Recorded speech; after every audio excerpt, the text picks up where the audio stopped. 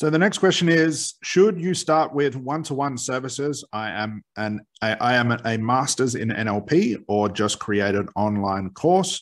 I'm torn between both. What is your advice? So should you start with one-to-one or create a course? One-to-one, hands down. Like creating a course that works, selling a course that gets results, selling a course to the right people, creating it, automating it, adding all the bits and pieces to it is like a whole nother ball game altogether. And you could spend 6 months to a year putting together the right course that actually works, that actually gets results. So that means a whole year without sort of any income. So in our 100K coaching program, we teach everybody to sell one-to-one services. Why?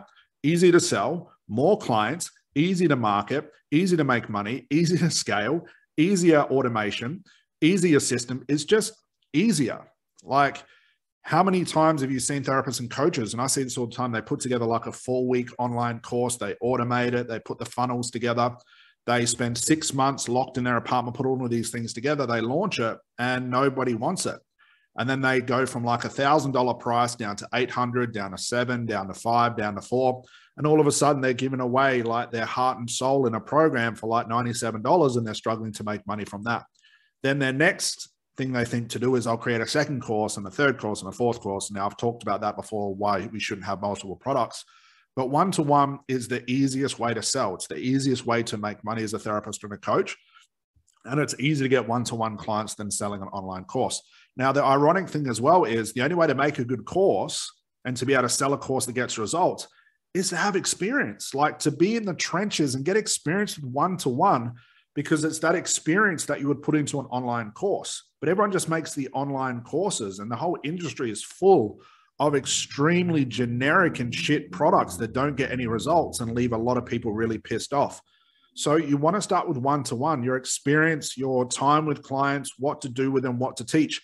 All of that stuff goes into a course later. I never recommend anybody creates like an online course until they're doing like 20 grand a month, because now you've got capital, you've got money in the bank, you've got time, you've got a hell of a lot of experience. You know how to sell one-to-one. You've got testimonials, you've got proof that you know what you're doing. You've got a name for yourself in the industry. Then selling an online course is a lot easier. But starting fresh and putting together an online course, most people put it together an online course even without like the right niche, the right price, the right service. They don't know what to teach. It's just really crappy, subpar instructions in a course and they wonder why it doesn't work. Always start with one-to-one. So whether you're on NLP, coaching, hypnotherapy, doesn't matter. Start with one-to-one services, get that to about 10 to 20 grand per month. Then once that's done, then start thinking about an online course. But until then, focus on the easiest way to get clients to make money, which is always going to be one-to-one.